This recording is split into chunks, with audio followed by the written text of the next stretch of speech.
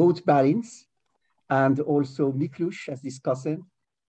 I have to say that all three authors also have worked a lot about post-socialist transition.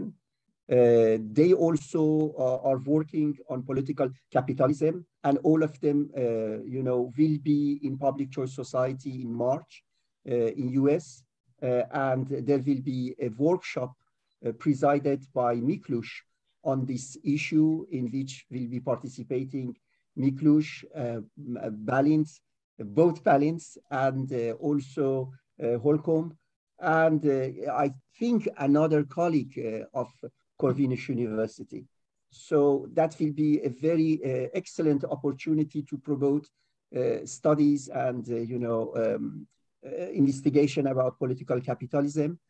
I hope very much that we will be able to coordinate some work with Miklos, with my great pleasure, on the issue of political capitalism at a world level. And we have a very close collaborative relationship with Miklos and also the University of Corvinus, which we think and we hope will keep with the cap given by Janusz Kornai for his honor. And for 2 days, we have this pleasure to listen to predation, different type of predation in terms of corporate raiding by Bálint and Bálint on this issue from a paper published in Public Choice.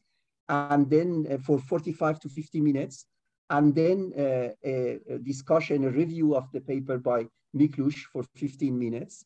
Then you can respond to critical view or assessment, critical assessment of Miklos, and then we will open the floor to the public for eventual comments or questions that can be raised related to your paper and the discussion. Thank you very much.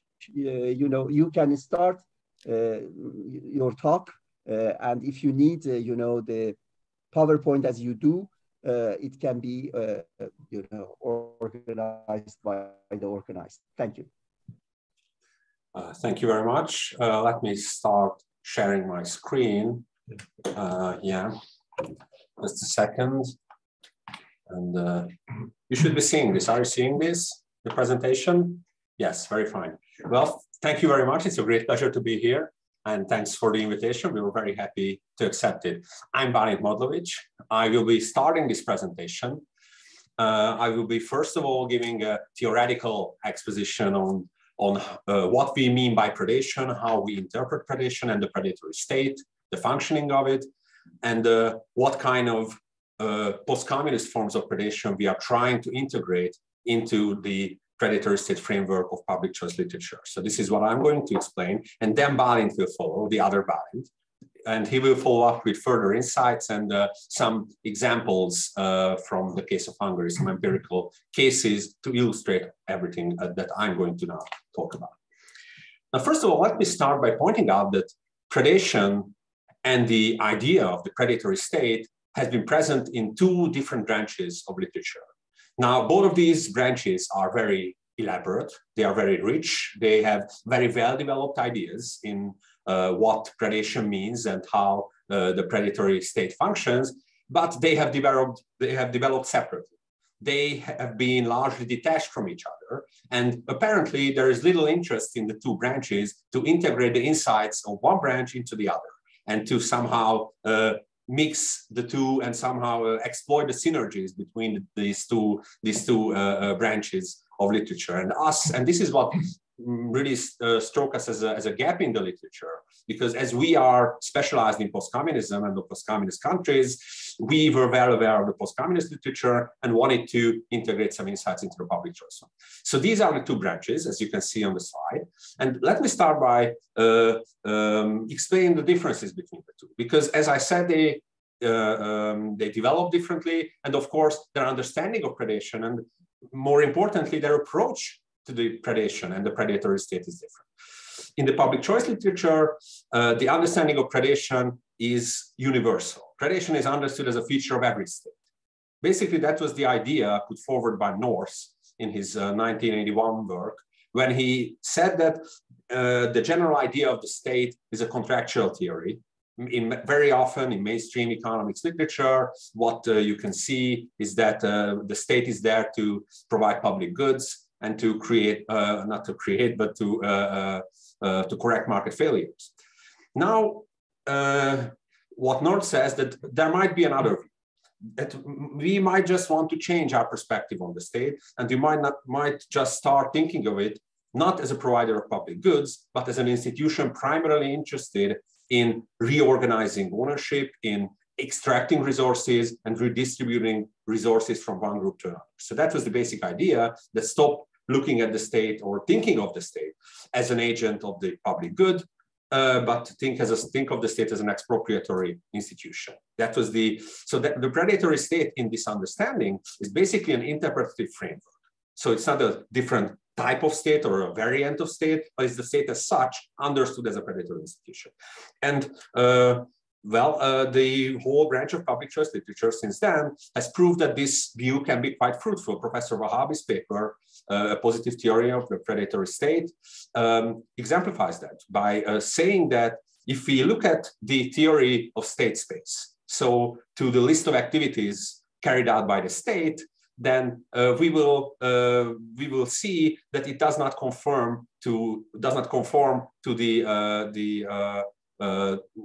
the mainstream theory of the state, because then the state should be committed only to the providing of public goods, and the things that mainstream economists would say that that's the state, that's what the state should be doing.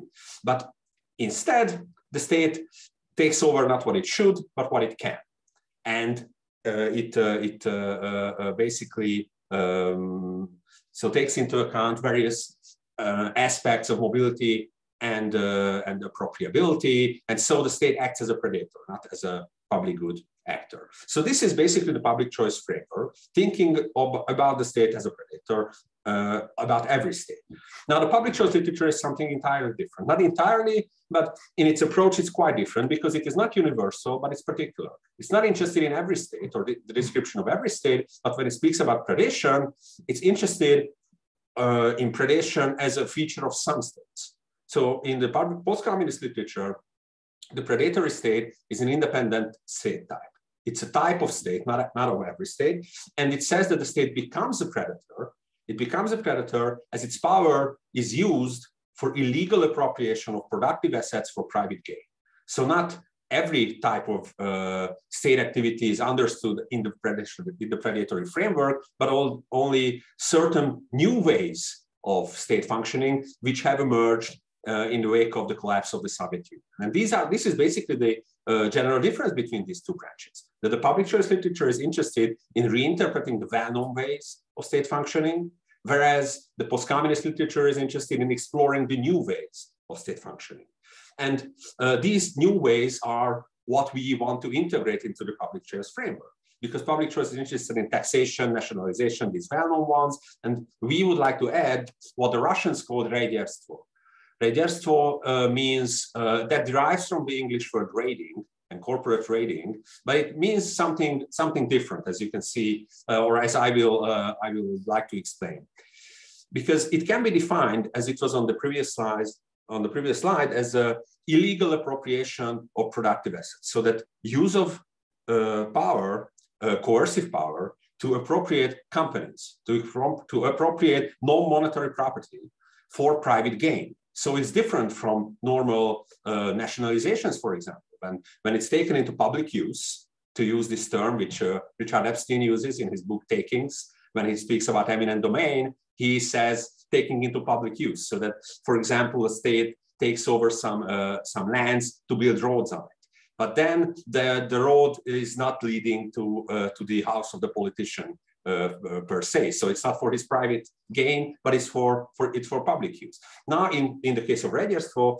it's always about private gain, appropriation of companies for private gain, initiated by various types of actors. And this is the table which can summarize different kinds of predation.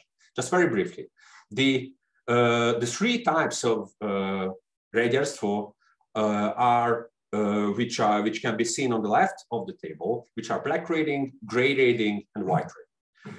Now, black raiding is the type of reiderstvo or takeover of a company by physical violence. So the use of physical violence. This is typically done not by the state itself.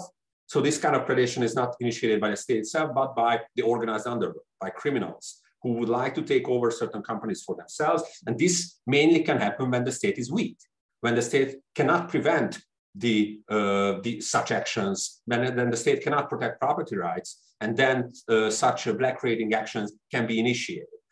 The gray raiding is the type of action, is the type of reiderstvo when the state institutions are not weak anymore. The regulatory institutions, tax office and the like, they have considerable power over the people, but the central government doesn't really have power over these institutions. So it's the central government that cannot control its apparatus, and the apparatus starts using its own power for reiderstvo and for taking over companies. So, and this can be done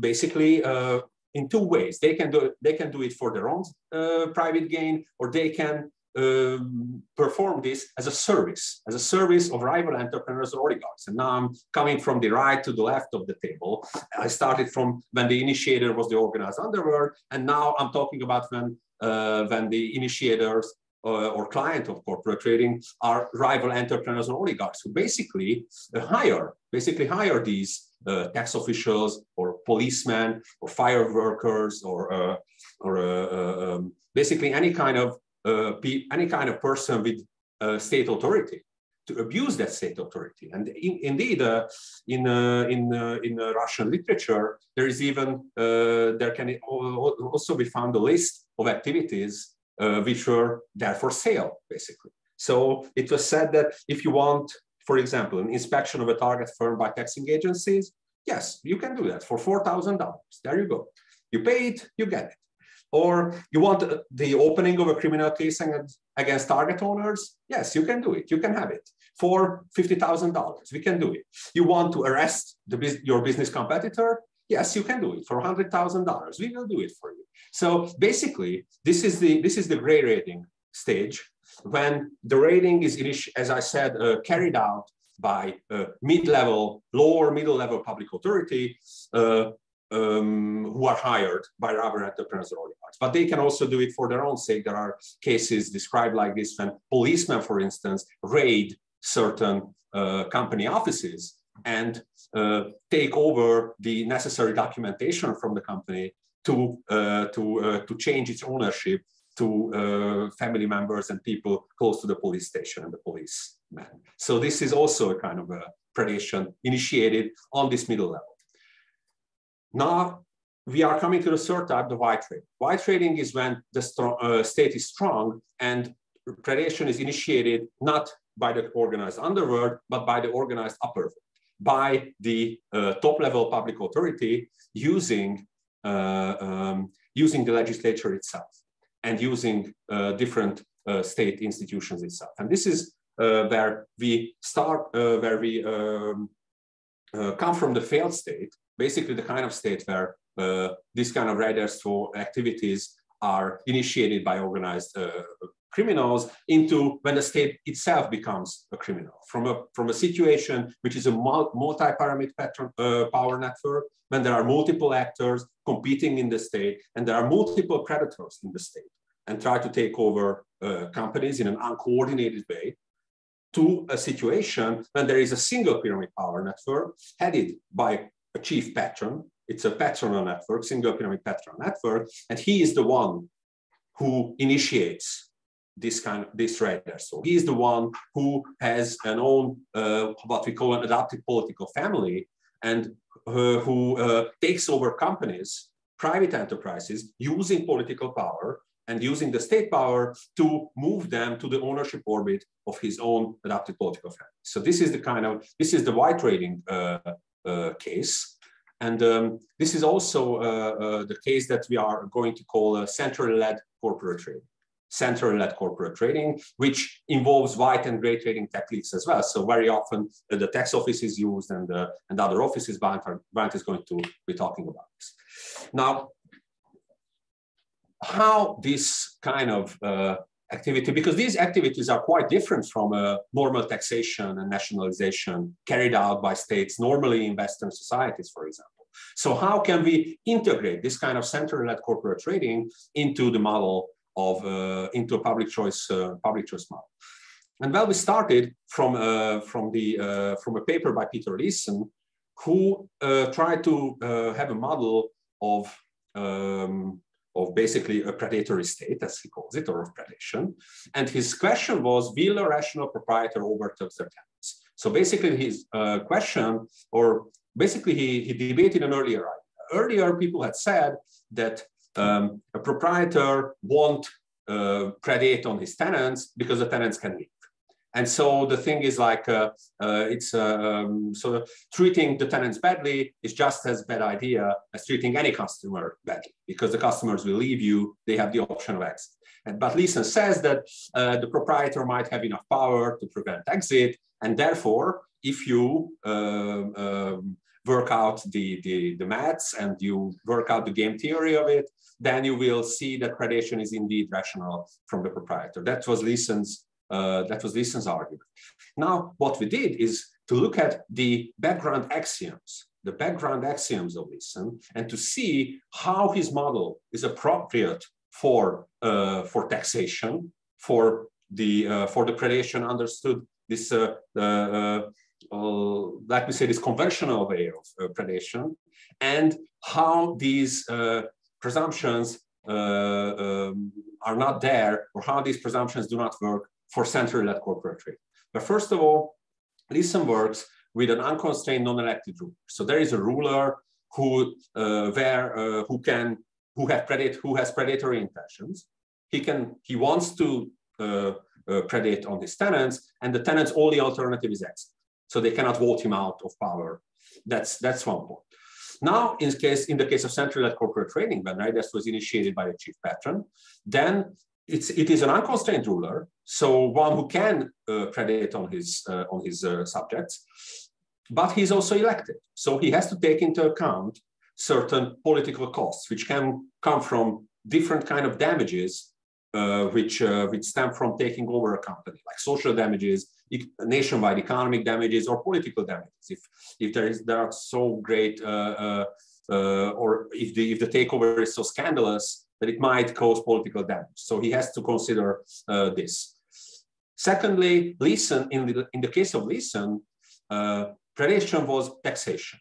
Now, taxation is intermittent takeover of renewable sources of homogeneous property, like money or plantation products, and so on and so forth. And therefore, he has repeated deals with a homogeneous mass of people. So basically, his understanding, and this is why he uses this kind of game theory approach and an infinitely repeated game, because in his model, the predation takes over again and again and again and again on the same people who can decide whether to leave or not, and so on and so forth. In the case of centralized corporate trading, there is nothing like this. There is no renewable or homogeneous property but a single company. And therefore, what has to be taken into account is the company's market value, and also how this market value can be boosted once the company is taken over. Bálint is going to talk about this more. And also, there are no repeated deals, but one takeover. So it's not that there is a homogeneous mass of people on whom constant taxation is done, but there is a single company, a single takeover, which they want to take, which the chief patron wants to redistribute to his own clients. And that's why what he has to take into account here is the ability of resistance. So how resistant the company can be, how mobile it can be, and how appropriable it is. These are the aspects raised by Professor Vahabi in his paper. So basically what we say is that the predator doesn't have to solve an infinite repeated game, but has to do a cost-benefit analysis. So, and can say that predation is rational if the costs are bigger, if the benefits are bigger than the costs. So if the company's market value and the boosted market value and the political gains, sometimes there are political gains as well of taking over a company, these are bigger than all the costs and the possible resistance of the company. So basically, a single company is taken over by central means in central corporate trading. Usually, and this is my last thought, usually when predation in these post-communist settings is carried out only for monetary gain or for economic gain, then usually big companies are chosen and taken over, and the small companies are left alone. So that's the usual setting. That's what Professor Zoltán Balogh in the 1970s called as uncollectible surplus value. So he had this Marxist language, and he said that basically what is happening is that the collection or the takeover itself would be more costly than the value which can be derived from the takeover. And basically, this is very often what happens, and this can explain why certain companies are taken over and certain other companies or maybe some industries are left alone. So this is our model. Here's what I. Yeah. Thank you very much. And now let's go and to have a look at the process of predation, and we wanted to model it.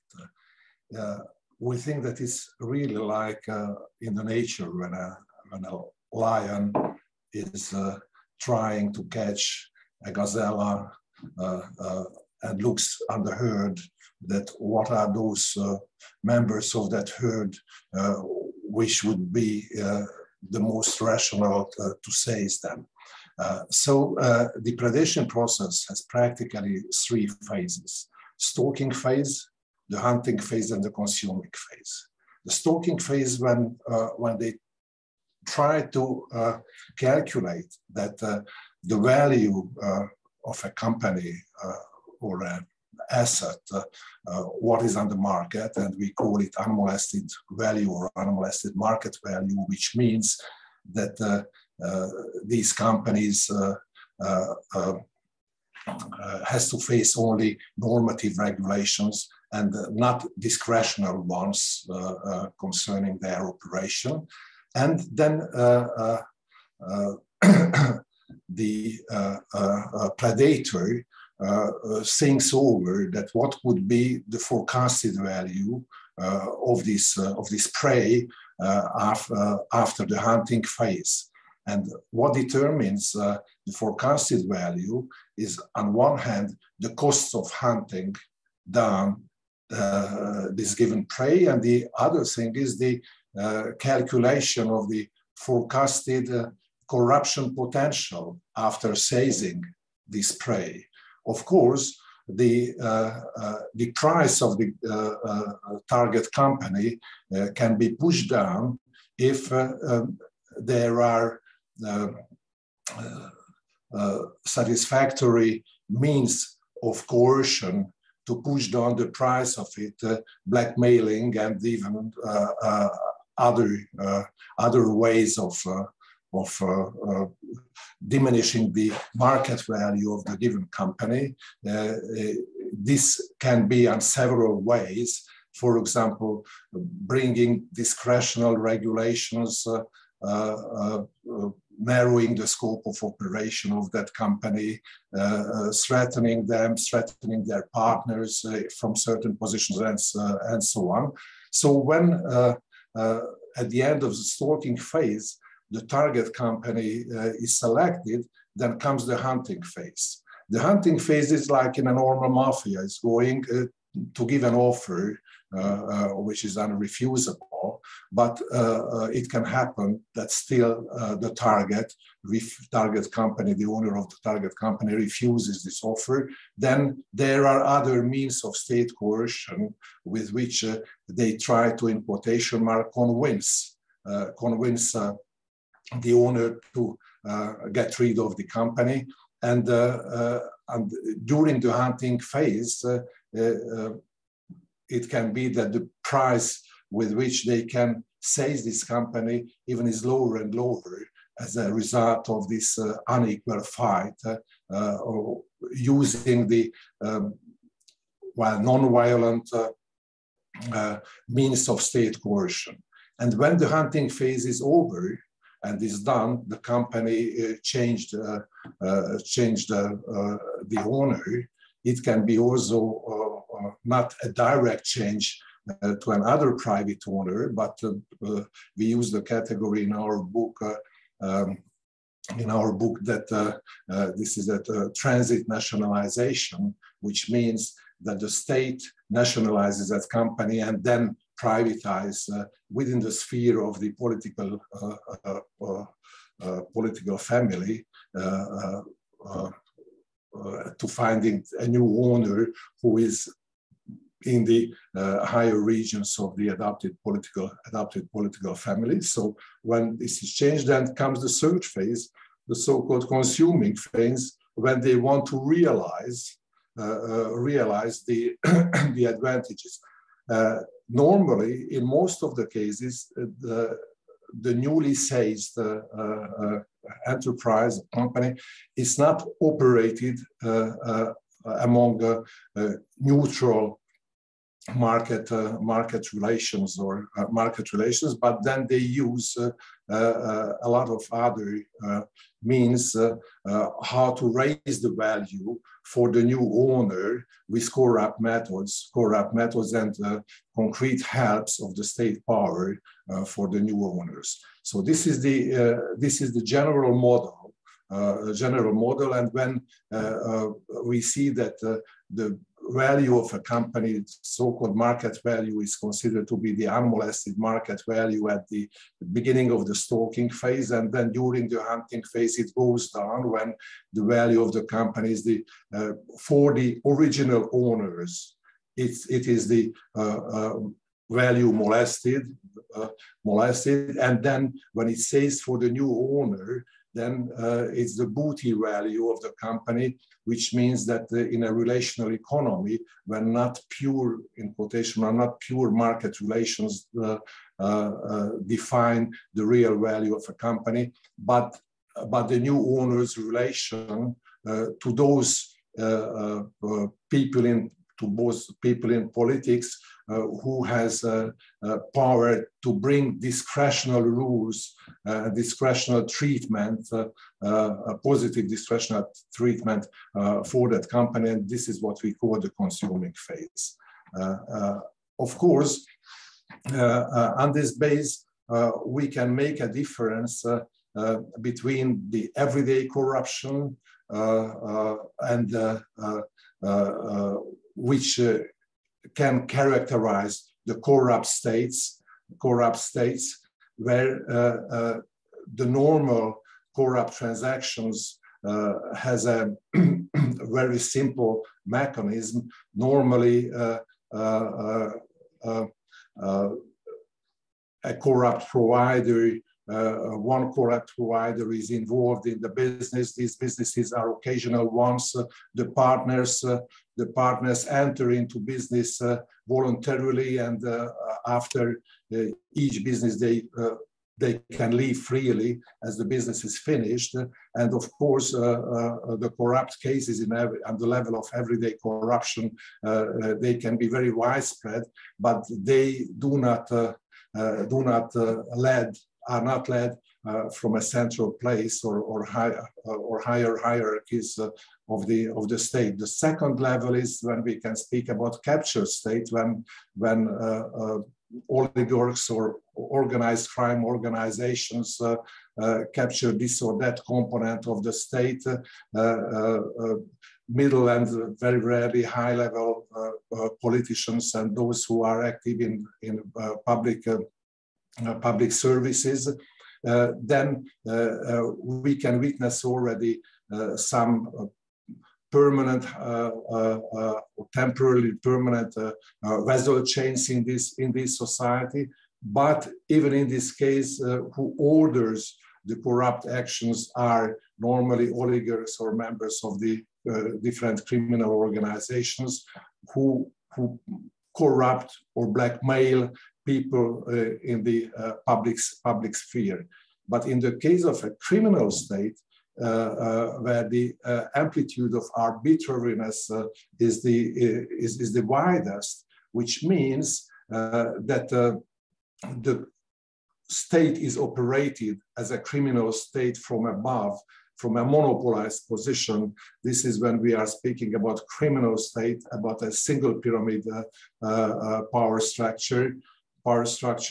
And if this criminal state is operated by a clan type ruling elite, what we call adopted political family, then we speak about a mafia state. Then the organizer and monopolist of the corruption process is the chief patron, who is normally the president or the prime minister of the country. So he is at the same time in the highest formal executive position and the highest informal position as the head of the adopted political family of a clan, where you do not have voluntary entrance and you cannot voluntarily leave it. You can be only adopted and pushed out, or also to have an authorized permission to leave if it's allowed by the chief patron. So on the level of the criminal state, the wideness of the corruption action, it means that the state, different organs of the state on a highest level, on a concerted way, are operated as a criminal organization. The executive power, the legislative power, the chief attorney's office, the tax office, the state account office, and other institutions of this society. So now, if we take a few examples for that, you know, then we are just trying to list a few cases. ESMA was an outdoor advertising company owned by Spanish and Hungarian owners. The main assets of this company was that they had a possibility to use the lamp posts in the capital Budapest and to hang out posters there. The owner of this company was invited to the Fidesz-led Ministry of Economy, and he got an offer, in quotation mark, to sell his company to another Fidesz oligarch, Fidesz-style oligarch. He refused this offer, and at that time he got a lot of examinations from the National Tax Office. Even the Chief Attorney's Office started actions against the company, but the owner still resisted to give up his position in the company. And in this case, the Fidesz majority within the parliament brought a law which prohibited to have posters and lampposts and the streets, referring that that is dangerous for the drivers on the streets because they cannot at the same time take care of driving and watching these posters. Practically annulated the assets such a way of this company. After a few years, the owner gave up and sold this company, his company, to that oligarchs, which was appointed practically by the chief patron in Hungary. And when it happened 3 years later, then when the deal was done, about 3 months later, the parliament brought a new law, changed the original one, telling against, now it is allowed again to have advertisements and posters on the lampposts in Budapest. So it meant that during the hunting phase, they practically destroyed the value of the company with a concerted action of the Ministry of Economy, Ministry of Interior Affairs, the Parliament, the parliament, the chief attorney's office, and the tax office. So all these organizations work together as a criminal organization under the leadership of the chief patron, or at least with the permission of the chief patron to have such a complex action. This means that the amplitude of the coercion is really wide, because contrary to these simple corruption cases, only the chief patron and the criminal state is in a position that in one action, such a wide range of public organizations, state organizations, state organs could take part and behave as criminal actors. Such a thing happened with the case of slot machines in Hungary as well, where with a law, in Hungary there was about 20,000 restaurants and cafes and other places, clubs where slot machines were operated. They paid taxes to the state, but then the state, with a law, the parliament obliged the owners technically modernize the whole operation, as a result of which the number of these slot machine operators from 20,000 was diminished to 2,000. But even following this, after a year, they brought a new law with which they prohibited to have slot machines outside in these restaurants and cafes and so on, local institutions all over the country. And they gave the monopoly of having slot machines of 7 casinos in Hungary. And these casinos, 5 of them were given the concession of this, was given, 5 of them, concession was given to an oligarch very close to Orban, and 2 of them in the countryside in Debrecen to another which was given to was tied to a Fidesz politician, high-level politician from Debrecen. This is also an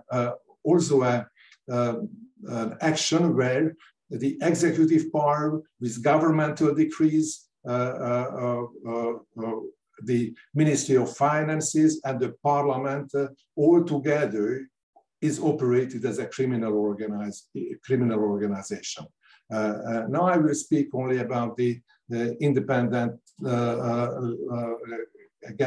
based gas stations in Hungary, because it's a brand new example.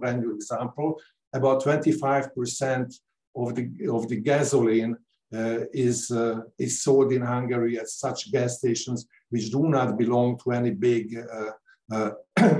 companies. So this is what we call now family-based gas stations. And when the government now introduced official price, officially fixed price for the gasoline, where the retail price was fixed on a lower level than the large-scale price on which the owners of gas stations could buy these gasolines. It meant that on every liter of the gasoline, these small gas stations sold to the buyers, to the car owners, cause about 10% loss and deficit for the owner of these gas stations. Now, this is the hunting phase, practically the hunting phase within using the pandemic situation and the rocketeering gas prices, that how can the government organize the property change in these gas stations, and creating such a situation that while the big oil companies, oil and gas companies can bear these restrictions for a few months, within a half year, most of these family-based gas stations will go into bankruptcy, and being able to be hunted down by those oligarchs who are close to the government. These examples, all these examples shows when practically there is an interinstitutionally wide horizontal and vertical cooperation among state bodies. These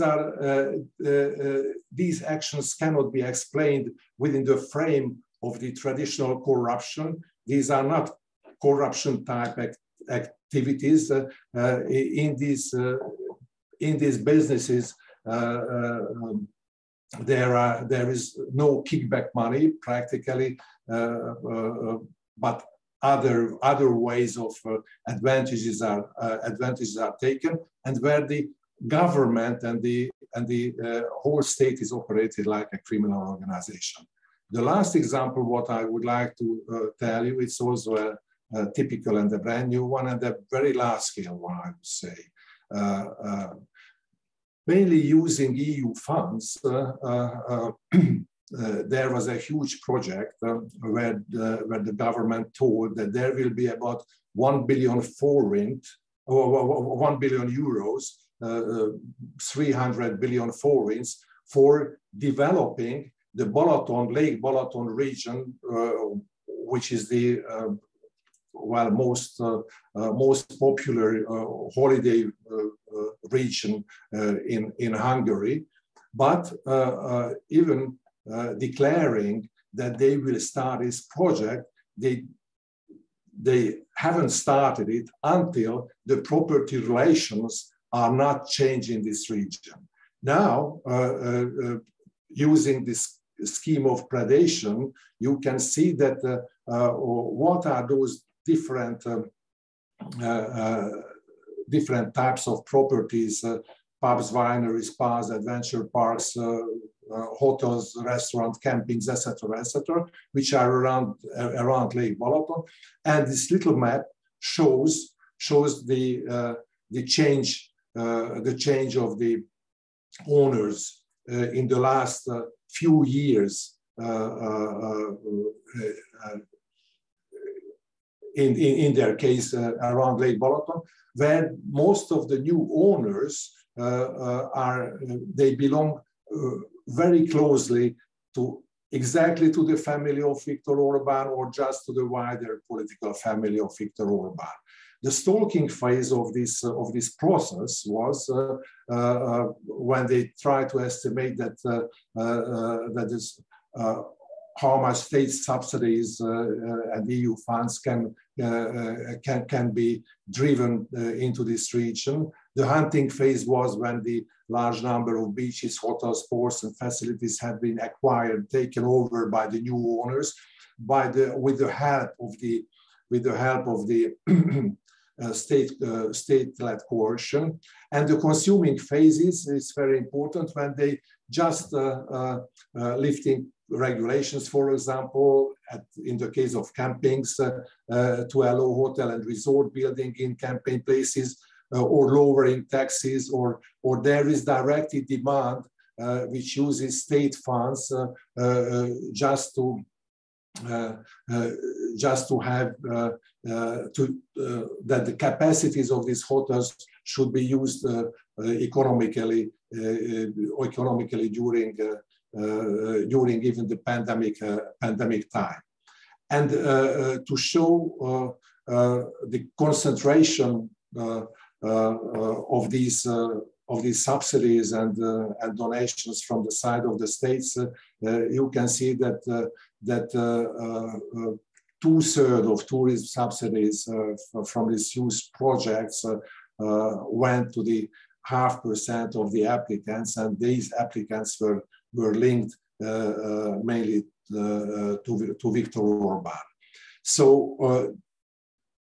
just this last example shows that the traditional framing of corruption is practically not usable. These things, the operation of the criminal state is practically a blind spot for not only for a lot of analysts, but even for the EUs and international organizations, Transparency International and others, who try to measure the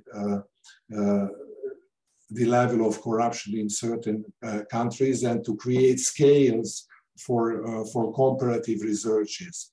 Because in the case of a criminal state, it can happen that the so-called traditional forms of corruption are diminished in a country because they are not needed for a criminal organization at the top of the state, and the so-called unauthorized corruption, or that corruption which is not organized by them directly, they fight against it and they punish it, and those fields of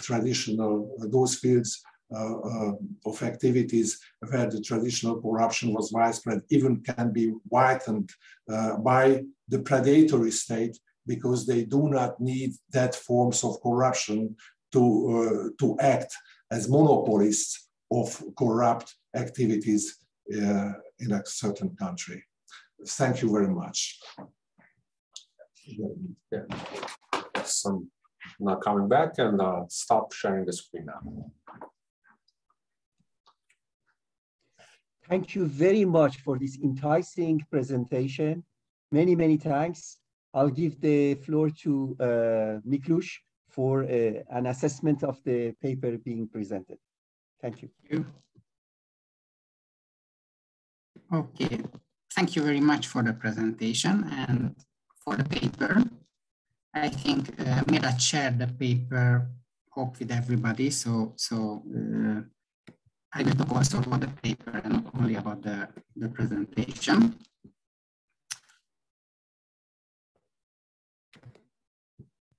I just tried to make the Zoom smaller, that I would like to see my notes. Okay, so so thank you very much, both Bálint, for the presentation. I think it was full of very important thoughts. The most important strength of the paper, but I think it is the theory building.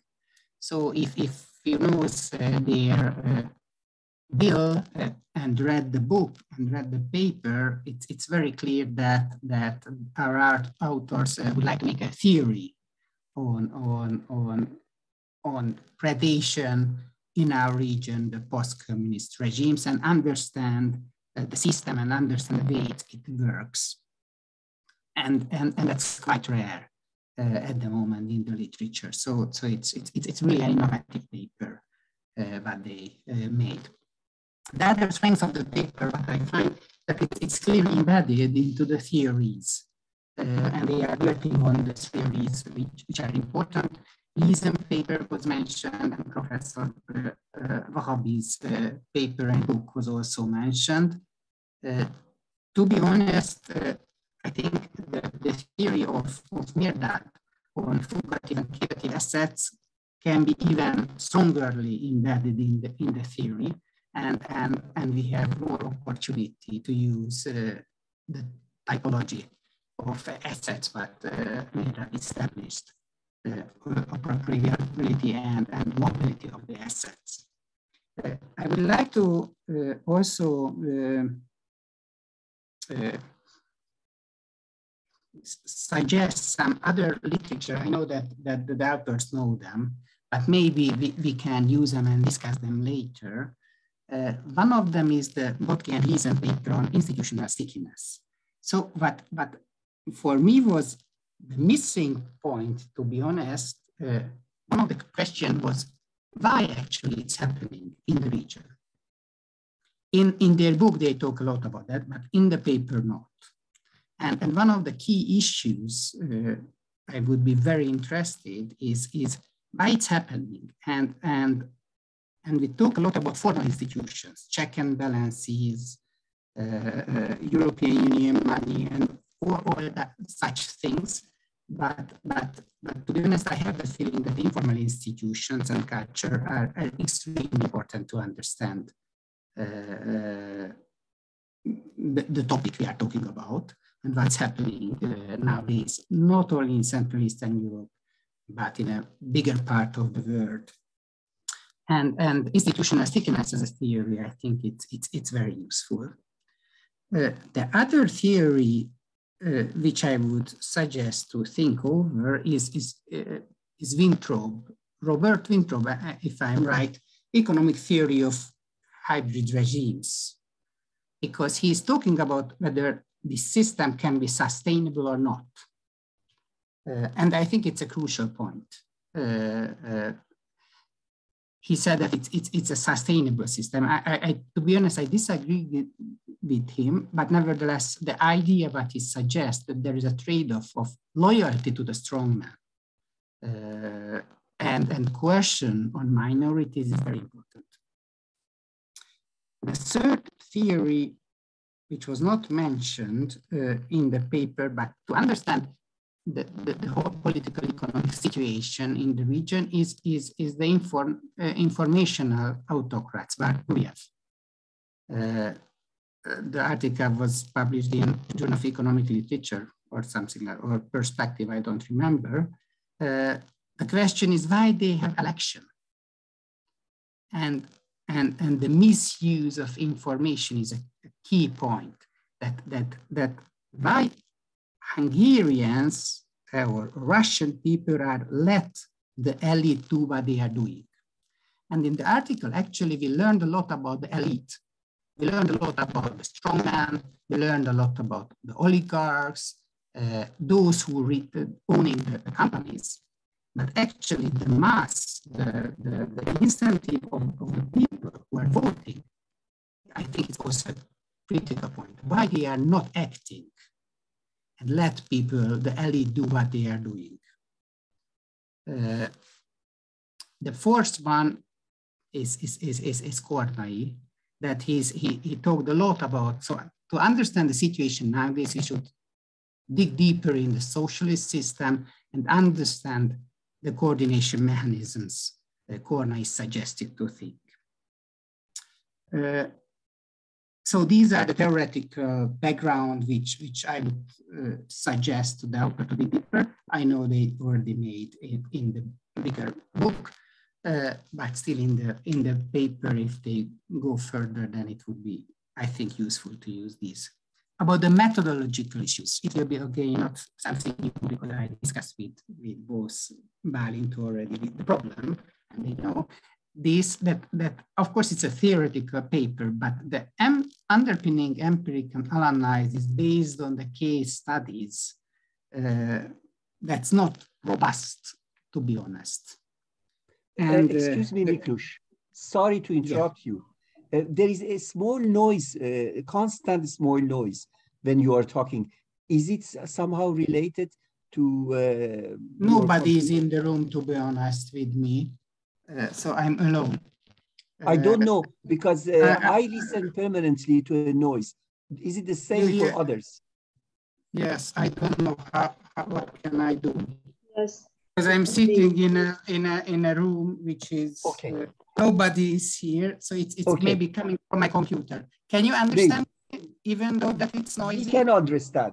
I can understand, but there is sometimes a slight problem with following, because noise sometimes your voice. Yeah, because maybe it's because of my laptop. It's an old one and it's noisy. It's heaty. It's too much heat, maybe. Sorry for that. But I think the noise is in your microphone. Is it in your? But I don't use any microphone. Yeah. Just there is something in your. Okay. Try to mute. If you cannot understand me, just tell me, please. But,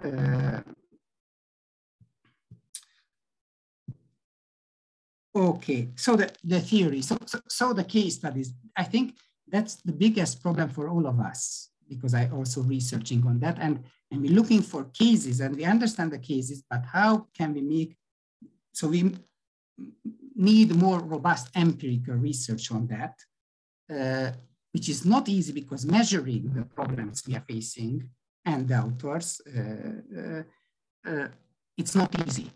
And also the demarcation problem we have here as well, because Bálint mentioned corruption, corrupt state, captured state, criminal state, but how we measure and how we can put countries into these groups, typology, that's not easy to say. And we can make a big debate on these. The other point I would like to mention in the methodological phase that it's actually a theoretical paper focusing on the timing, the days nowadays. But we need a dynamic analysis to understand why it's happening and what will be the result of this. So we don't need pictures or one picture, but a video. And of course, this means historical background. And again, by coming back to the point, analyzing the cultural background of these countries are crucial. Okay, and I have some questions regarding the paper. First of all, and it's not only focusing on the paper, but further features. So my real question, what are the main constraints of corporate writing?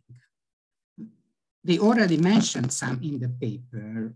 Bozóki András and Hegedűs wrote a paper that is externally constrained by the European Union, or formal institutions are constraining it. But I'm really interested in their opinion. So I find all of them, to be honest, quite weak. But I think it's again the informal institution which really constrains. So the society, whether they can accept full appropriation from the elite or not. And I have the feeling that actually the Russian and the Hungarian or the Kazakh society is the real constraint, or not constraint, if they accept everything. I already mentioned that for me, the most important part which I miss is the society itself. So why they accept this? And the incentives of the people to be so not interacting with the elite and not giving them feedback anymore. And it's happening in Hungary is the same, and almost many post-socialist countries. You can say, of course, there are some in Kazakhstan, but I'm questioning whether it was the society in Kazakhstan and not two groups of the elite was actually have a fight there. So it's really focusing on the elite, and I'm quite curious about the opinion of the authors, why we are accepting this as a society. Okay. The other point which I would like to share with you is populism. So it's a political economic paper, and I think it's quite clear that those leaders who are making this predation and became a leader of such a hybrid state or criminal state is using populism. So is it enough to have populism and to make a sustainable predatory state in this region using nationalism and also some part of the welfare state and to stabilize the system? Béla Breszkovics and Dorothy Bula book is actually telling this, analyzing the transition, that most of the countries are using these two things, nationalism or welfare state ideas as a tool. The other point which I would again interested in, that if we are looking around in the post-socialist countries, not everybody is turning to be predatory state or different kind of patronal autocracies emerging, and some countries are not. And it's not fully connected whether we are close to Russia or not. So gravitation theory that big Russia is actually, those countries which are close to Russia is becoming, following the big beer, that it's not to think about Estonia or the Baltic states. And even Poland is not Hungary, or not Russia. So why is it that we have so many different kind of systems in our region? The next question I would like to raise to Bálint, that if we look at these countries after the transition, for instance, Central Eastern European countries, Visegrad countries, first they became liberal democracy, at least they looks like liberal democracy. Bálint Magyar was part of the government and who established the democracy in Hungary previously, so he knows well what I'm talking about. And it looks like that we were capitalist, a full-fledged capitalist system, and then it turned away, and Orbán was able to change the game. So what kind of incentives they used? I'm sure that there was inside happening something in the countries, like in Hungary. We know the best in the Hungarian case, but from outside. I was telling my idea, but maybe I'm wrong. Bálint knows it better, both of them, I think. One of them is Gyurcsány, the talking in 2006, which maybe changed the behavior of the society, and the financial crisis. And it's happened together in Hungary. But they know, I'm not sure.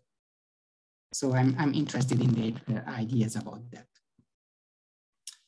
Okay, and the other, maybe the last point for me is the time dimension of the actors. So in the article, they said that oligarchs, or those who are connected, part of the elite and connected to the leader, accepting that the property rights will be safe as long as they are loyal. But to be honest, I'm not sure that so if you are rational, it's very risky for long run that the leader will not change their mind. You never know whether he will change or not and take away your property. And it's have a huge effect on productivity and innovation capacity of the given economic system. If it's true that the time dimension is much shorter than we think, they will never invest in productive activity and innovation activities, but take out the money and maybe investing abroad. And I have the feeling now it's slightly starting from the Hungarian elite to invest abroad and not hold the money inside the country anymore, because they don't have enough trust in the system. And maybe the system will be stable, but the leader can change the mind. Putin can change the mind. Orbán can change the mind, who will be the part of the elite. Okay, and whether the system is sustainable, this predatory state, yes or no? My question is, do we need asset from abroad? Which means in Russia, it's never abroad, from outside of the system. I mean, for Russia, it's oil or gas. Kazakhstan is the same. So you can predate on that. But for Hungary, and it's a special case because it's the European Union who is financing the system. And maybe the German big companies, to be honest. So it's not a real sustainable system if we don't receive money from abroad, or we don't have some specific asset like oil. Okay, I stop it here because I have raised many questions. And thank you for listening to me. Thank you very much, Miklos, for your multiple questions. The good thing is that I think the question raised can contribute to the progress of the whole project, because I think in a way we are all thinking about the same direction. And the question raised by Miklos are rather, to raise food of thought for Bálint and Bálint about in the same line of research that they are doing. I am really interested to know their answer. You can, react to questions raised for say 10 minutes, and then we will give the floor to the public. Well, thank you very much. And I would not promise that we will answer all these questions, because I think most of these are answered in our book, but the book is 800 pages. So I won't tell the whole thing, but I still try to focus on few ones. The first is the question of why it happens and how can it happen. In our book, the major thesis is based on that thing that we say after Klaus Hofe, that in post-communist regimes, there was a huge difference between the countries concerning the degree of the separation of spheres of social actions historically. And I think that those questions that why Kazakhstan differs from Central Asian countries, from Russia or the Orthodox Eastern Europe, and why they differ from the Western Christianity used other former Soviet republics and Soviet model countries. This is the real difference. When that Estonia, the process of the separation of spheres of social actions, politics, economy, and communal life was much more developed, and the relation of these spheres, the relation between these spheres was much more formalized and transparent than it was in before the Soviet times in Central Asia or in the Orthodox world of Orthodox Christianity. Of course, I would not say that there is a past dependency, a determined past dependency because of these facts, but there is a stochastical connection of these facts and what happened after. If the spheres of social actions are not separated, then in those countries, the emergence of patron-client networks is going on much more easily. This is the cultural, sociological, anthropological tradition on which these are based. But the question that to have a criminal state, then you need the monopoly of political power, and you need one patron-client network, one patron-client pyramid in a monopolistic position where you can destroy all others. This is tied relatively closely with the situation whether these post-communist countries are presidential countries, they have presidential political settings or not. Hungary, in this respect, is an exception, I would say. But to create the monopoly of one single pyramid patronal network, for example, in Hungary, you needed two things. One is a very disproportionate election system, which made it possible that even in the collapse during the crisis of 2008, 2009, one single political actor with 53% of the votes could seize a supermajority, 67% of the seats in the parliament. And the other thing is that we did not have a divided executive power as another constraint for the monopolization of power. So we were not such a system where there would have been a real division in competences between the president of the country and the prime minister and the government. This is why I would say that the motives and the social background of Bulgaria, Romania, Slovakia would have the predestination to become a mafia state like Hungary, but they had a proportionate election system which hampered to have any of the patron-client networks to get into a monopolistic position. And this is why in our model we call these countries, regimes, patronal democracies. They are not democracies, not liberal democracies, not democracies in the Western term. Patronal democracies for us means that there are competing patron-client networks and none of them is in the situation to subjugate the other ones totally. And of course, they can have different colors. I mean, they can be left-wing or right-wings. From this point of view, doesn't matter, because I think that if in Romania would have been a disproportionate election system, then either Basescu from the right side or Ponta from the left side could be able to create such a system what we have in Hungary. The other question is that why people accept this, because there is a vassalization, patronalization of the society, and in a patron-client network, they become dependent.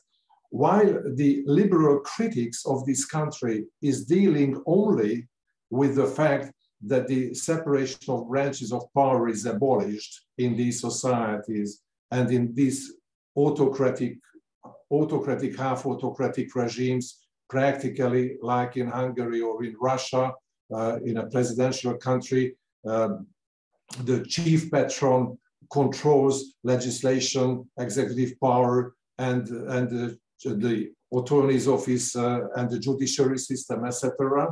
But at the same time, they do not pay an attention for the opposite type of development, that within the adopted political family, the chief patron separates the branches of resources. It means that, for example, in the Hungarian patronal regime within or under the umbrella of Orban, clients of this adopted political family, they can have either a position within the Fidesz, but at the same time not in the government, not in the economy, not in the media, or they can have a position in the government, but they are deprived from any strong party background in this case, or they are oligarchs, but in this case they do not have position as a government people in the executive power or in the party, or they can have media power. So while the separation of formal branches of formal institutions in the political realm is abolished, at the same time, those positions which what you would need to be a real challenger of the chief patron, they are separated very strictly in these regimes. This can give a kind of stability of these regimes. When we are speaking about the resources, of course, it's not a regime-specific feature in our model, it's a country-specific feature, when we can say that our gas fields or oil fields are the EU funds. And of course, this is the main problem for the EU leaders, that how to negotiate with a criminal organization, because it's diplomatically, it's not so easy. It needed a lot of time until they realized that they are in one family with criminals. Until now, they carried out enlightenment programs, you know, towards the Hungarian government, where they wanted to help them to organize anti-corruption fights. This was something like when if you try to convince a lion to be vegetarian, and then the educator, you know, is eaten at the end of the course by the lion. So before Orbán destroys totally with his friends as a blackmailing coalition, you know, of autocrats and half autocratic regimes within the EU now, I think the EU wake up and somehow feels that they have fight for their life and they have to face the problem of having a criminal state within their ranks. I would just like to reflect on a single point, because Bálint has reflected on many other, and this point is a time dimension that Miklos raised, that the time dimension of actors, that we say that property rights are safe until people are loyal, but this might not be enough for everyone. Well, and that's actually true. And here I would like to make a difference, because this leads to a very important differentiation between systems which are single pyramid systems and systems which are multi-pyramid systems. So where there is one chief patron who has this maximum amplitude of arbitrariness, which Bálint talked about in the presentation, and therefore can dispose over property relations single-handedly. That's one model. And indeed, in that model, oligarchs don't feel very good, even though they are beneficiaries of the system. I'm not saying that we should feel for them. I'm just saying that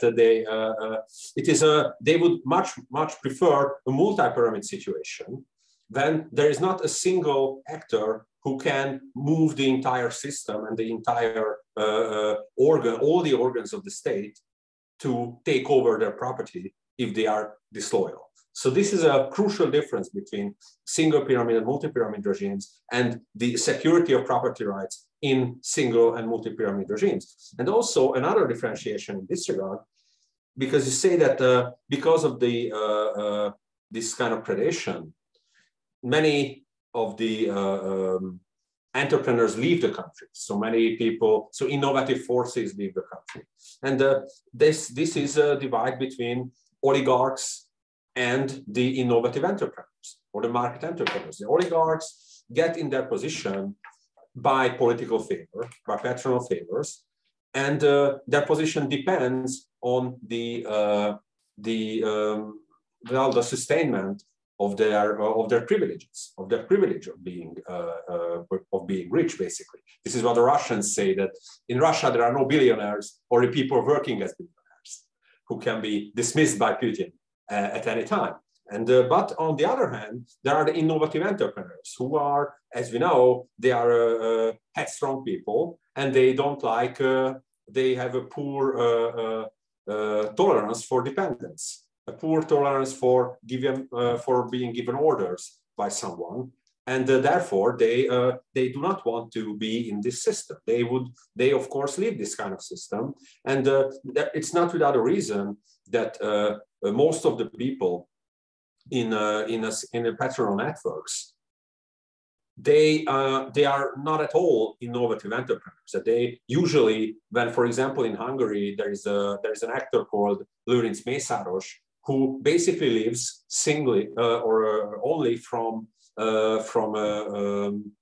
so his companies receive income only from EU funds and only from state public procurements, basically. So like 90% or something like that of his income is from that. And when he goes to export, when he goes to other countries, he fails miserably, because of course he's not innovative, he has no real product for the market, but he is inside the adopted political family, he's very loyal, he is in fact the economic frontman of Orbán himself, and that's why he's provided all these resources directed by Orbán himself to him through the state machinery. So this is another divide between oligarchs and the innovative entrepreneurs. Yeah, that was just one point. Of course, there are many points, and which you have raised, and like why the paper talks about the elite and not the people, and where are the people in this whole stuff. Well, we had to be concise, as Bálint said. So many of these questions, we have this book. I'm grateful that in the chat it appeared, the link to it, to the Anatomy of Post-Communist Regimes. That book is open access. You can download it for free, but it's a long book. So we won't have time now to discuss all the finer points, but you will find the details there. Thanks. Thank you very much for your response. Now the floor is open for eventual remarks or questions. If you wish to raise, please do not hesitate. You can write your name in the chat section, or just show your hand by raising your hand. So we always take 3 to 4 people's, intervention, and you can lump together, and then we will give the time to you. There will be time also for a second round, because there's almost 30 minutes left, in case in the first cycle we do not finish with all the questions and remarks. Now, if there is any person who is volunteer to make remarks or raise questions.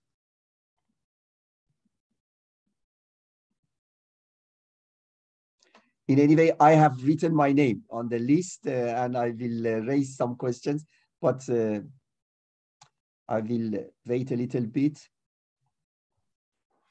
Okay, Emma. Yes, thank you. Philip, would you like also to ask questions or make points?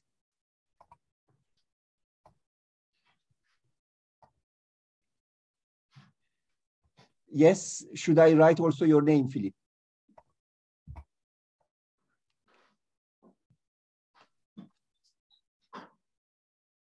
No response.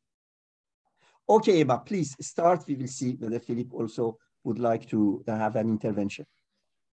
Yes, thank you very much for a very insightful presentation and discussion. I just wanted to maybe ask you to expand a little bit on the question of nationalization and transit nationalization, because you also mentioned the takings. So how do you situate yourself in the theory that you propose regarding this idea of taking into public use? How is white raiding different from that? Because from the reading, I read the paper, but maybe not in sufficient details, and I should also read the book. I'm not at all a specialist of the post-communist countries, but I'm interested mainly in Latin America, so I actually find some interesting bridges maybe to build. And I was wondering, if you talk about transnationalization, how is it different from centrally led corporate raiding? And in that regard, do you totally disagree with the idea of North, that the state can be personal versus impersonal? So that, sorry, my question is maybe not clear, but just if you can situate yourself. Thank you so much. Other questions, remarks? Yeah. Philippe, please. Well, it's a short question. I think that it is better that we say, for example, 3, 4 people, and then we will give the time to you to react all the questions and answers. Philippe, please go ahead. Thank you, Merdad. Thank you for your very interesting presentation. My question is about what you call by arbitrariness. You have a specific and I think normative definition of arbitrariness, because many things are arbitrary, but do not lead to corruption, abuse of authority, or a criminal state. For example, driving on the right or the left is arbitrary, but not criminal. Or universal time, the way to say hello, all is arbitrary. Here, arbitrariness is in a weak sense, and that means that there is another decision that is just as good or would to do the job that could work. in your presentation, it's different. Arbitrariness is a strong way, in a strong way, is used to disqualify a policy or a decision. Can you elaborate this point? Thank you. Thank you very much, Philip, for your question. I have a few remarks and also say question, but it is in the, you know, in the borderline of remarks and questions. If there are any other person who would like to register for the first round, please do not hesitate. We take 4 people's questions and remarks, and then we will pass, you know, the floor again to our speakers. Now, first of all, let me tell you that really your project is a very fruitful, fertile, and innovative project. And I really sympathize fully with what you are doing. Yeah, really, it is a very rich, you know, perspective. Now, I have a few remarks. It seems to me what is important in your analysis of different type of state is that in fact, we have not just one state. We have more than one state. There are parallel institutions. I found it in my research that parallel institutions is very key to understand the logic of predatory activities. And as you discuss, especially your, you know, examples, illustrations, show that there is not just one state. There are several forces, you know, and we do have a kind of parallel institutions. I totally understand what Miklos says about informal and formal distinction of formal and informal rules. He is right to mention that. North emphasized this point clearly, and I think it is very important, but I think it is not sufficient. It seems to me that there is really a problem of parallel institutions, and especially in the way sovereignty is organized. And I think even the word mafia state is not sufficient, because the underlying point in the mafia state is that there are parallel institutions. And in fact, the regime is both position and opposition. You know, the problem with type of parallel institutions is that the frontiers between who is in the regime and who is out of the regime becomes very difficult. In a sense, you know, we talk a lot about populism and the way, you know, a populism works with the established regime. But I think there is, again, a problem of parallel institutions which permit the ruling force to behave both as part of establishment and anti-establishment. This is one point which I would like to make. I think that the way you distinguish different type of corruption is very interesting, but it seems to me we need to introduce the idea of parallel institutions to make sense of these different establishment or anti-establishment position which we see. This is my first remark. I have a second remark, and it relates, in fact, to the issue which was raised also by Miklos about sustainability. And you also talked about the horizon. I think it seems to me that the behavioral regularity of economic agents is key to understand what happens next. And the time horizon has its importance or impact with regard the behavioral regularity. I owe this point to Janusz Kornat, who understood how soft budget constraint shapes the behavioral regularity of socialist so-called enterprises. Now, I think economics of predation is somehow related to economics of escape. And escape is a real behavior. There are many, many dimensions, and I do not like really to discuss different dimensions. But I think that one of the contributions of all people working on the economics of predation is that they cast light on the issue of economics of escape, which is a way to oppose. And this economics of escape does not belong only to prey. It also belongs to predators. Why? Because there is a paradox of predators. What is the paradox of predators? They are all prey in a multiple predator system, but they need safety. They have to keep their money or their, cash money, their assets, in a place to be safe. We have borrowed thieves. The thieves need, at one point, to be protector of property rights. And because of that, it seems to me that the way it impacts the behavior of agents, both prey and predator, is important in terms of economics of escape. This is my second point. And I will finish with two other points. And the third point is about the path of investment or non-investment. Is it a trajectory of accumulation? I personally have developed, and I'm working on it in my new work, a type of development path belonging to predatory states.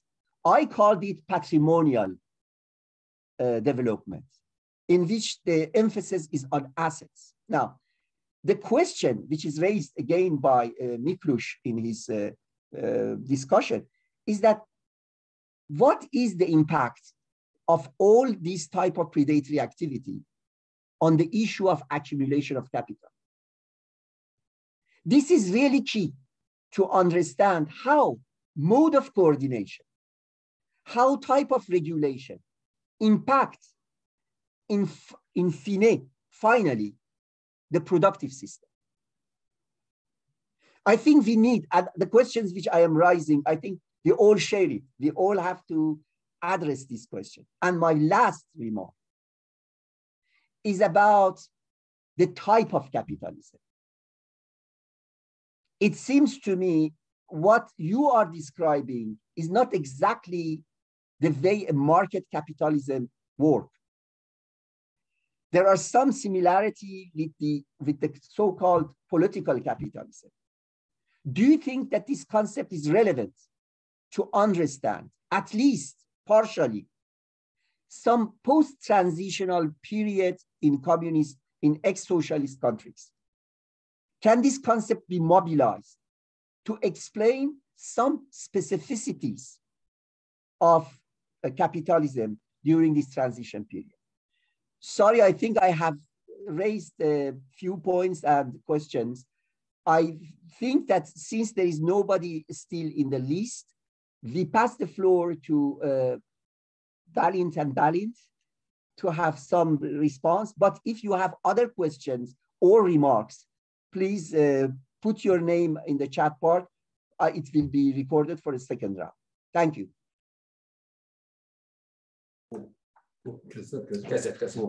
Well, thank you very much for the questions. Again, I think we won't have time to answer all of them, but I try. First, to Emma's question about transit nationalization. Transit nationalization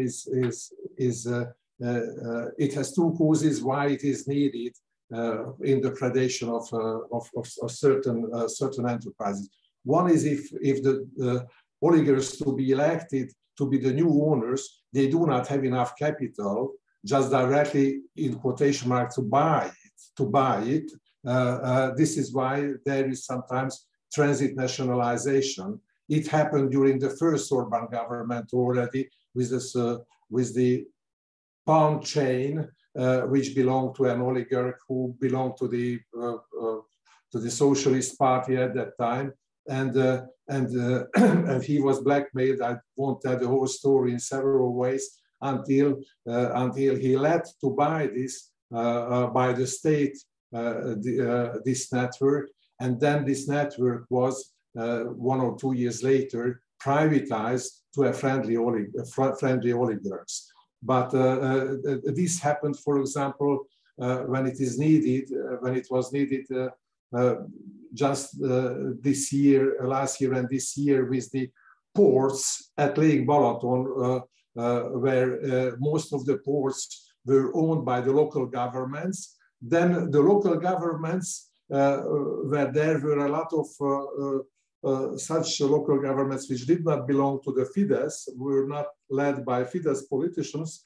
They did not want to sell these ports just to anybody. Therefore, the state brought a law where they artificially created a holding, a state holding, where it was compulsory to join with these ports of the local governments. And when it happened, there was created a state majority, a central state majority within this holding for the expense of the local governments. And then they were privatized, these ports, to the friends of Orbán Viktor and to family members of Orbán Viktor. This is a transit nationalization, but there is sometimes just a reverse process, transit privatization, what I call transit privatization, when it happened also in the last years that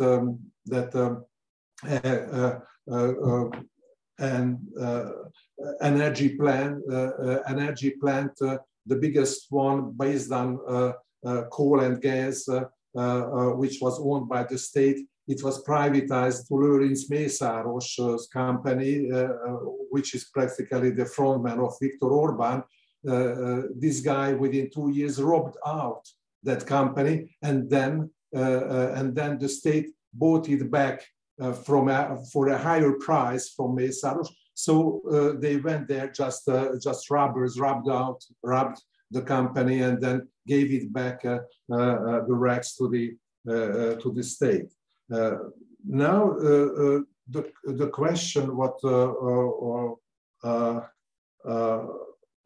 was raised that why we call these countries mafia states, we just would show one slide that we consider a state a mafia state because of if in 4 dimensions they fulfill the requirements being a mafia state. One is very important, that the actor has the shape, the sociological shape of a clan. And then sometimes the literature calls these countries a clan state.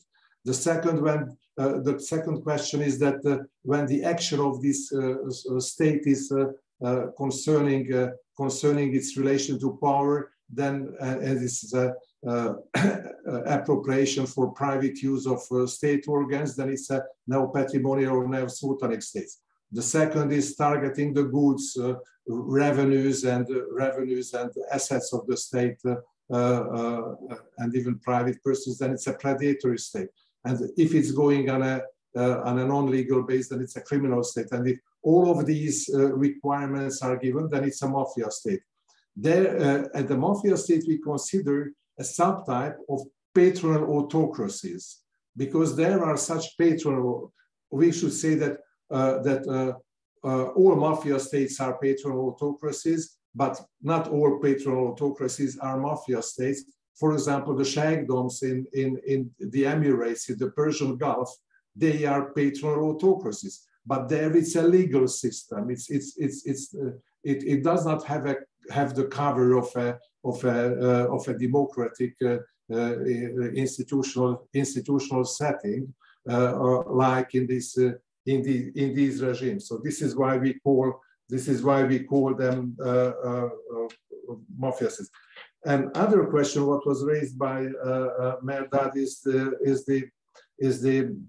sustainability of the regime. They are stationary bandits. They are not simple bandits who rob something and they leave the site with the prey, but they are stationary bandits, and therefore, of course, they need to somehow to keep up the regime and the system. but it's a balance, I think, a balance of economic possibilities, coercive methods, etc., etc. And what is the real problem of Orban, that within the EU, he is not free to use the means of physical coercion so openly as, for example, Putin in Russia or other autocrats in Central Asian countries. And we have to say that while during the regime change, Hungary, in its economic position, belonged to the leading countries of the former communist regimes. Now we are at the backyard, and our relative position, even in comparison with Romania, Slovakia, and the others, Baltic states, was hugely deteriorated, and we are just ahead of Bulgaria in most of economic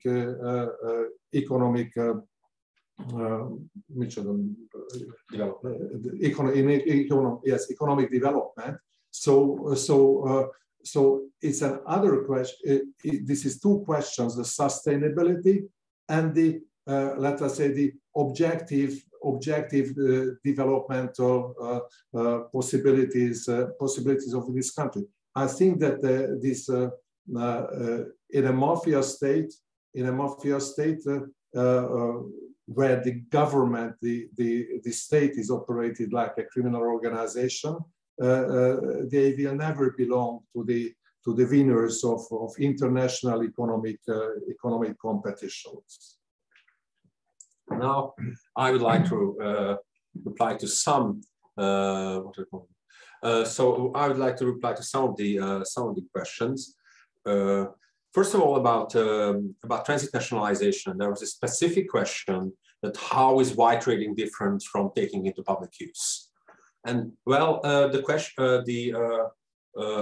the answer is precisely that. In the case of taking into public use, the one who initiates it is not necessarily the beneficiary of that takeover himself. So, for example, a politician, let's say that there is a lobbying group, there is an interest group, and which lobbies for some taking into public use, let's say this.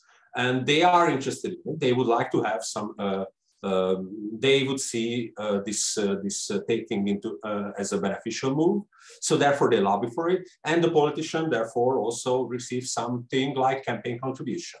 Now, in this case, taking into public use happens and the politician receives campaign contribution. Then he uses this resource in the political sphere. He doesn't become an entrepreneur. Politician doesn't become an entrepreneur in this setting. Then it is not in the case of white trading.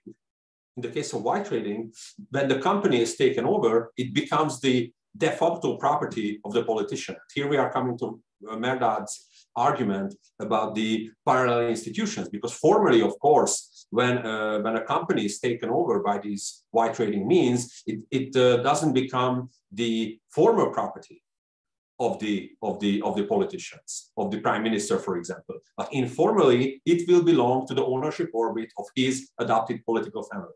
So, and this is the real question: whether the beneficiaries are indeed are part of the informal patronal network, or they are not part of the informal patronal network, but maybe some interest group members or similar. So this is the real distinction. Now, about arbitrariness. So what we call arbitrariness, and basically, and this leads to the question of what we call corruption. And basically what we call corruption is that when there is a single official who is corrupted on an occasional basis, then that means that instead of applying normative rules, he will make a discretional move. He will make a discretional action. He will be corrupted precisely to deviate from the normative rules and to use his own power, his own decision-making power, not according to the normative rules, but in a discretional way to prefer that single actor. This is basically, this discretionality is what we call arbitrariness. But in this case, when there is a single person who is bribed, this is everyday corruption, as Bálint mentioned. And as we go up and up, then we are reaching a wider amplitude of arbitrariness, when these kind of discretional actions can be done on a much larger scale using a lot more state institutions. So at the point of the criminal state or the predatory state, as Bálint just explained, the different levels of the mafia state, in that case, there is the whole range of state institutions at the disposal of the chief patron. And therefore, he can use these to mete out discretional punishments or rewards. He can use it to give punishments or rewards personally, not to groups, not to classes, not to layers of society as a tax would be or a regulation would be, but to certain people, to certain companies. He chooses who should be rewarded and whose company should be taken over and given to whom. This is basically the kind of arbitrariness, what we talk about, and basically this discretional action and the dominance of discretional action in the place of normative impersonal rules.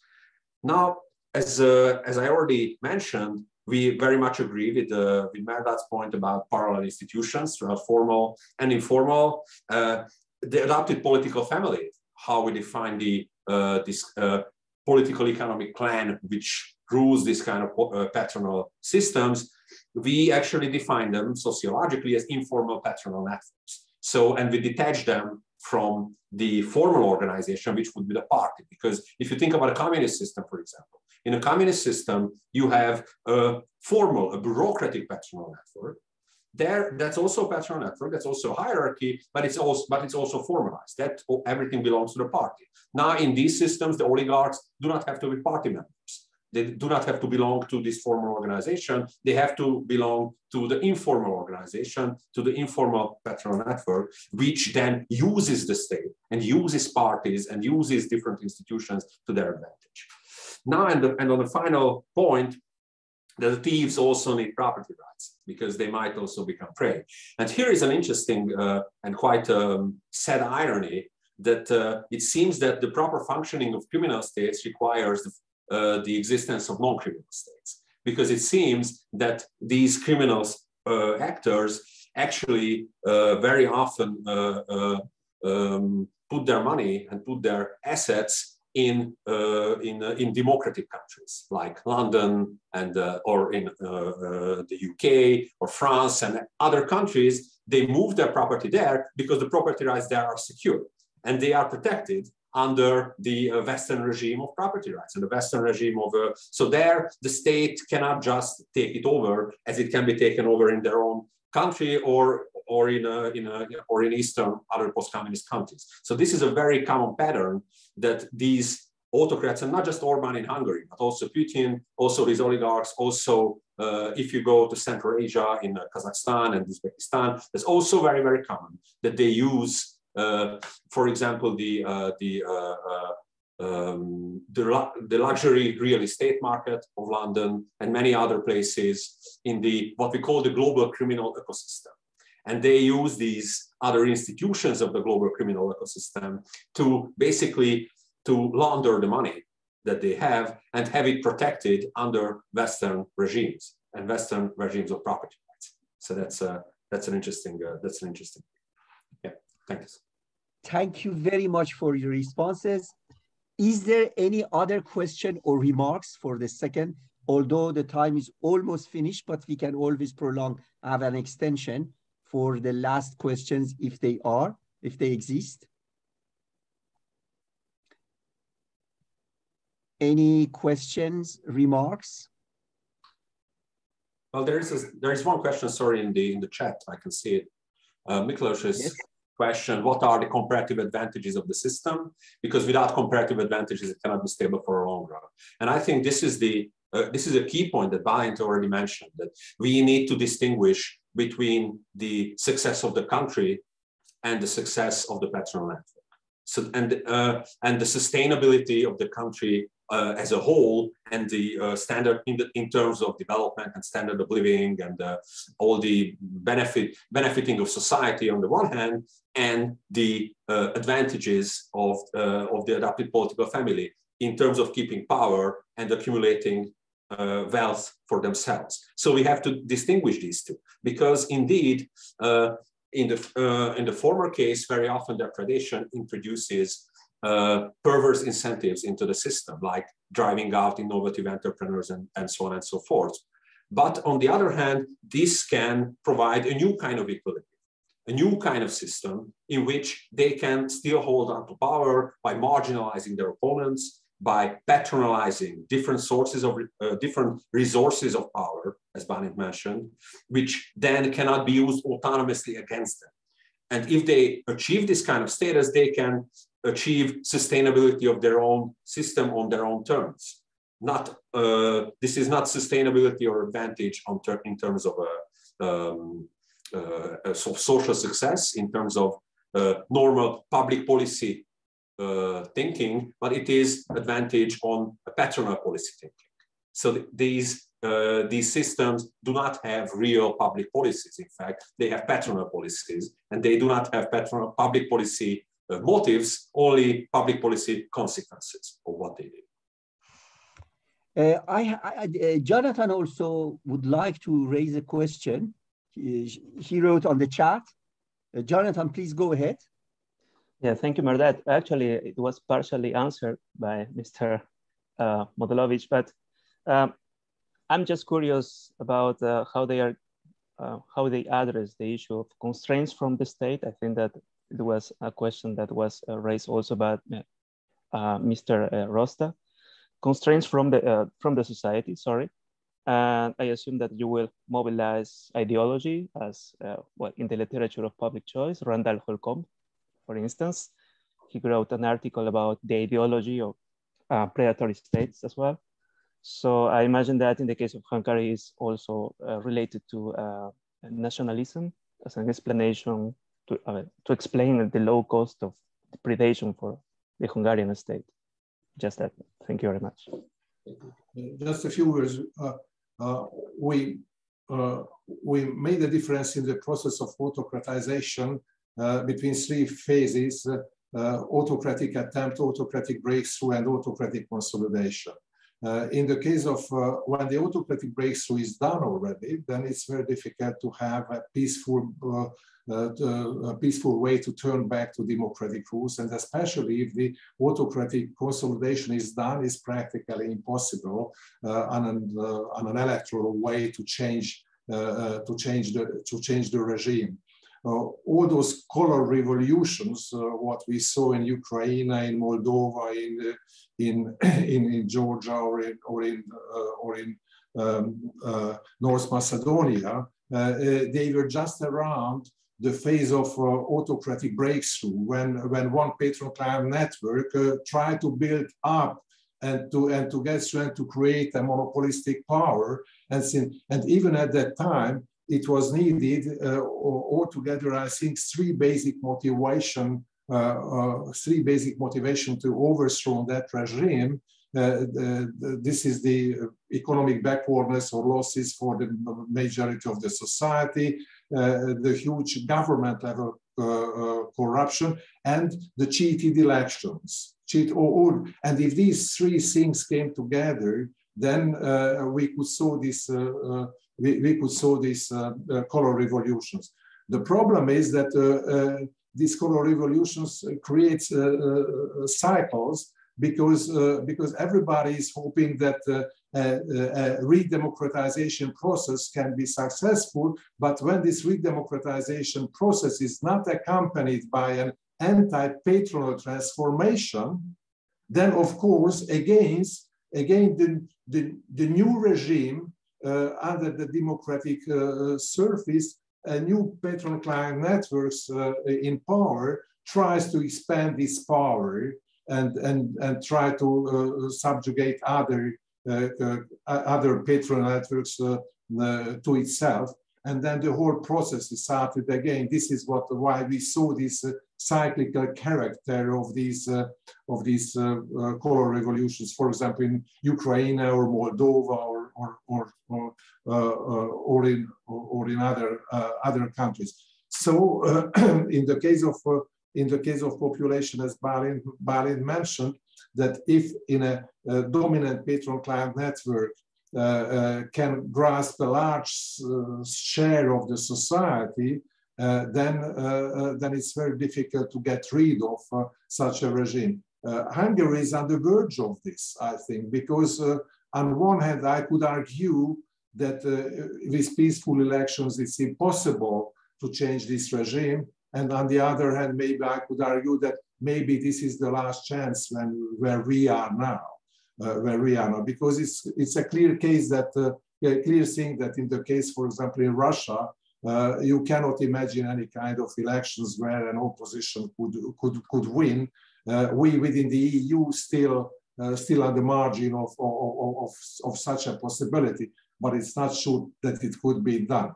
And if you ask that in this case, why revolution is not coming, you know, because the main characteristic of such a patron-client network that as you are going towards the top of the pyramid, you are on one hand you can be privileged on one hand, but at the same time blackmailed on the other hand, and these two things are operating together.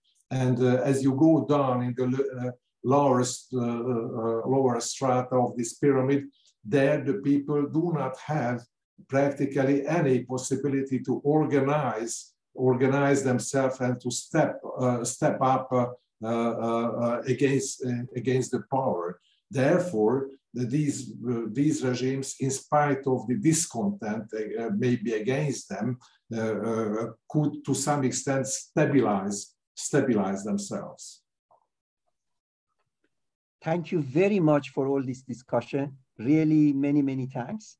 And as Miklos also promised us, we will be having the pleasure to listen to him, his work. I hope that this exchange will continue in the future also for the works of Bálint Magyar and Bálint Madlovics. And I would like to say that our next session will be held on April 8th. And the speaker is here, Eleonora Gentolucci, who will be talking about the military apparatus, military structure of the United States. And the discussant will be René Bollet, who is expert in this field, in the military structure of France and also US. She had worked a lot about the complex military and industrial complex in the United States. And many thanks to organizers and Jonathan, who organized, in fact, the session. And also we will be having this record, and also your promise to have the PowerPoint, what you showed, so that all colleagues who were not able to attend could profit of what you did. Many thanks. Thank you very much for the possibility of being with you. Thank you. Thank you. Thank you very much. Thank you.